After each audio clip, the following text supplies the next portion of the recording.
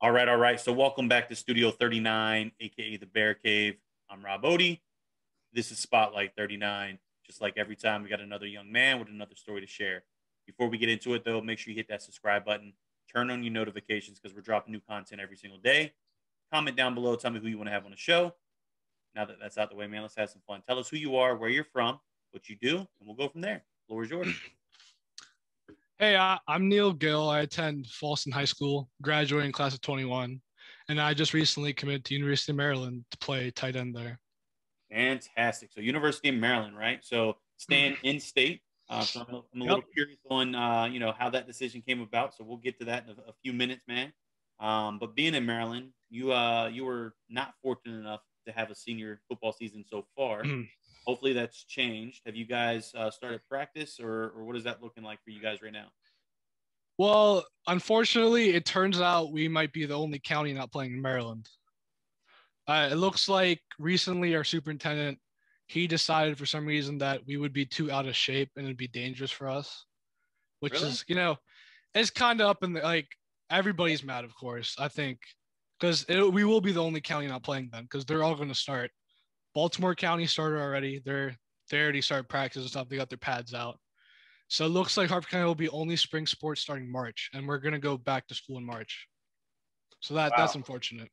Yeah, so fingers crossed something changes from now until then. But nonetheless, you've had an extended off season, right? So you've Yeah. had the quarantine COVID workout schedule. So what have you been doing to prepare yourself for this year or for this season with the extension that you've had?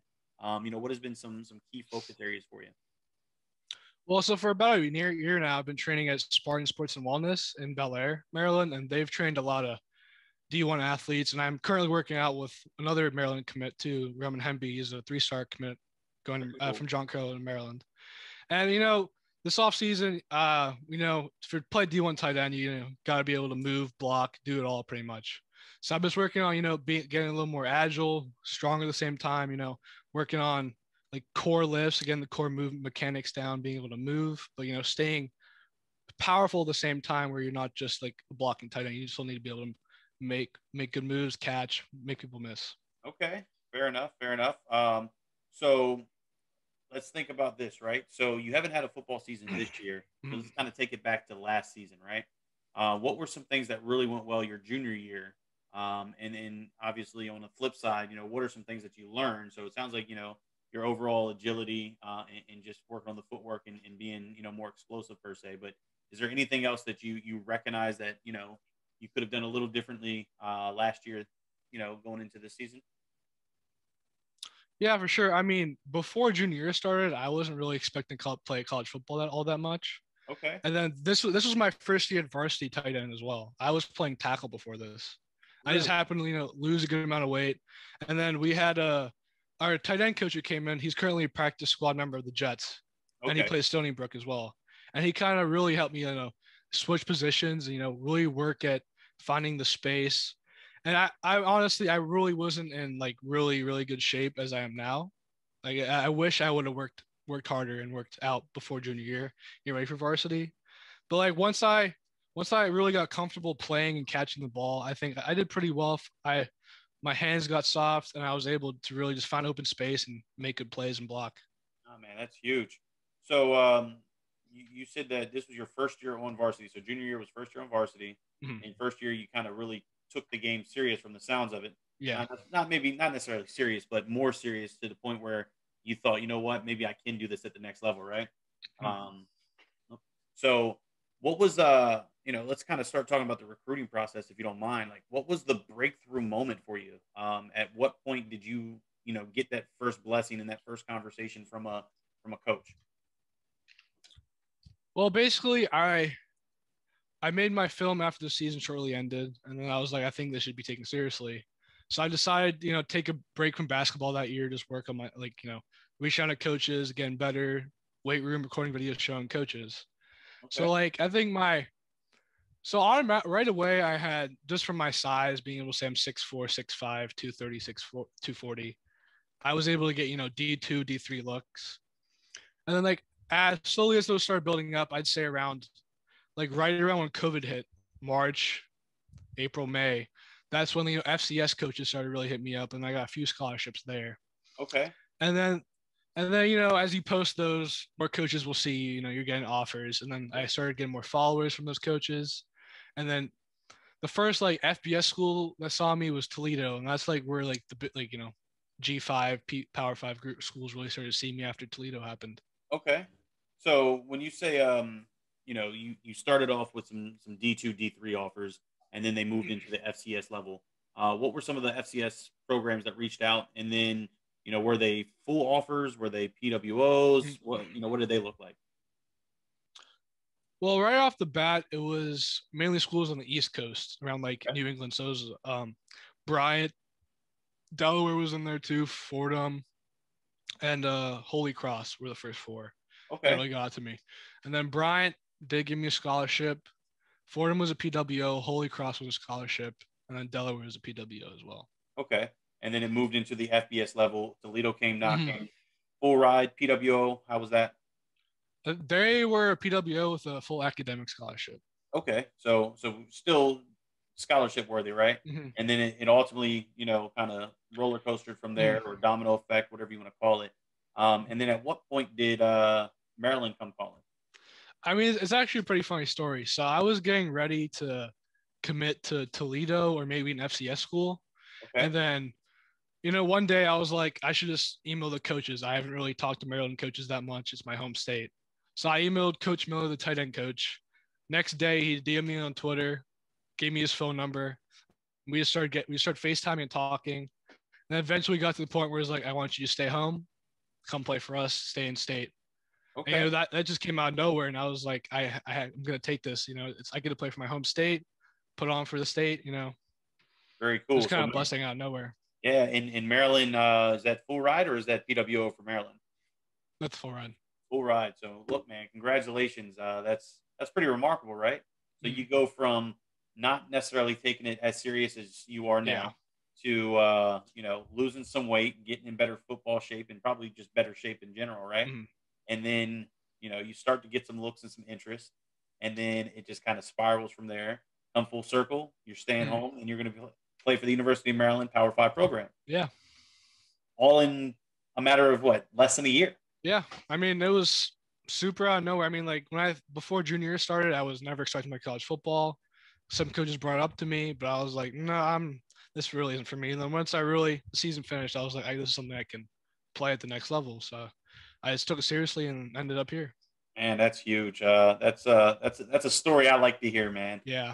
I've had tons of stories on the show. I think that's probably the first one that happened so fast with so much going on. I mean, you literally went from a D3 opportunity to a full blown Power Five full blown scholarship. So again, congratulations. That's big. Appreciate it. Yeah, Um, especially COVID made it recruiting for everybody got worse. Dead periods everywhere. Some kids were like, I don't what, because that extra year of eligibility. So all these kids were like, man, my scholarships are gone. Even like PWOs, they couldn't get PWOs either. yep. So I mean, it really just came out of nowhere, and I was so grateful for whatever the Maryland coach were able to give me that chance. So did you commit on the spot, or did you take time to think about it a little bit? I mean, I took a little bit of Good. time because I just want to come on the spot, and I hadn't even seen the campus yet, but I was Okay. already starting to lean towards there because my parents were like, I think this is something you need to do because I was ready to commit to a Group 5 school or FCS. Yeah, yeah. So I mean, I was like Maryland Power 5. I get to develop and really learn because in Hartford County, I can admit like there isn't a super load of talent here. It's mainly around like Baltimore and like around DeMatha where Brian Breesky came from. Oh yeah, I mean the They really be St. Francis, Baltimore area. That's where their area really comes from. Like yeah, we've only had 2 Power 5 kids in the last 40 years from our school. really. Yeah. So you made the list, Mm-hmm. my man, my man. Yeah. That's awesome. So speaking of school, right? So I appreciate taking me down memory road. Let's get into school, right? So obviously you got the academic scholarship as Mm-hmm. part of as an opportunity early on. So I'm going to assume you have the grades, but Mm. what does the grades look like? How are they? I think my Como GPA is about a 4.4. Okay. And then Yeah, on the it's a modest four SAT, four, right? yeah, SAT I got 1360. Okay. Hmm. So academics in line, more Yeah, than in line. You got the talent, right? And now you've got the clear picture that this is for you. And now you get to go out there and play some ball on Saturdays yes, at sir. home, and all your family and friends, Yeah. COVID pending, get to come and see you, right? Hmm. So that's pretty remarkable, man. Let's do this though. Let's kind of shift gears away from the whole student athlete piece Hmm. because we can see all that online, right? We get a Yeah. pretty good idea of who you are as a student athlete. But what we can't see is who you are as a person, right? So we can't judge your character. We can't do any of that based off your social media, or we can, but it may not be very accurate, right? So this is a great opportunity for you to just kind of share who you are outside of being a student athlete, man. Who are you outside of the game when you're not working out, when you're not talking football, playing a football video game, right? When you're not doing any of those things, Hmm. what are you involved with? What do you like to do? Who are you? Well, for the last 3 years, I've been a pretty big part of like student government or county government. Okay, So I'm the vice president of Falston High School right now, that's and then awesome. I'm also a member of like the county executive board where I get to like help them make decisions and see what's going on. So So I you, got to I so you might be able to sway the vote for football, then, right? yeah, that's I mean I had a meeting with the superintendent a little bit, and he just gave me his reasonings, and Okay. I've been trying to work with some other guys to see like what we can do to try to sway it. And then on the other side of stuff, like I'm an Indian. I'm Indian. My family's Indian. So, family is pretty important for us. So, we celebrate as much as we can, like our traditions. And then when football comes around, I mean, you can say there's not a lot of Indians, in football. Yeah. So, I mean, that was a pretty big deal for us. And, we really got to, I mean, it's definitely it was breakthrough, something, yeah, it was something especially playing new. Power Five, which is awesome. It was So something new for like my parents. Cause before it was just school, school, school. Cause my yeah. parents, they're born in India. So Okay. what they were always taught, we need to focus on school all the time. That's what I did. And then football came around. So that just made things a little bit easier. And then, we really we're pretty grateful for like what we were able to get this year. Yeah, man. That's pretty awesome. Do you Hmm. do any community involvement? Any I guess any Yeah. youth group or anything like that? This summer got cut short because of COVID, but I normally volunteer at Upper Chesapeake Medical Center, the UMD Okay. Sports. I normally work in like the ER department, sometimes in birthing center. I just like, the volunteering there is pretty, it's a good way to like learn a few things, stay focused. You get to learn a lot, like, just to, because it's not that easy there, and you're volunteering your time and they expect you to do your best. So like as a 17 or 18-year-old, it really was something like a new challenge, but it's also enjoyable at the same time being able to help out these doctors and Yeah. patients and seeing all these people. So you're super involved, is what you're telling me, right? You do Yeah, a like, little of this, a little of that, yeah, spice in a little, student government, local government.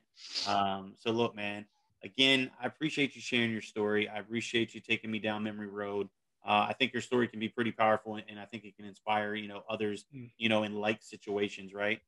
Because I've had several guests on the show that have zero offers and they're still looking for that first blessing, mm, and then I've got young men that can pretty much walk on to whatever school they want.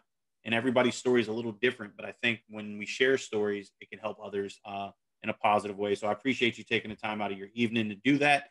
Super excited to get this out there, for everybody, mm. that tuned in for a sneak peek on Twitter. That's going to be pretty cool because we're going to release the episode, in a few days. But with that being said, man, I'm going to wish you luck. You know, hopefully we'll get the link up at some point. I'm not too far down the road, Yeah. and I'm a Gophers fan because I have ties to the University of Minnesota. Mm. So hopefully we get the link up at some point during your Maryland career. All right. Appreciate it. Thank you for Cool, having man. me. Yeah. So for all the viewers out there, please continue to do what you do. Subscribe, share, comment, tell me who you want on the show, all that fun stuff. Let's blow this up. Until next time, I'm Rob Odie.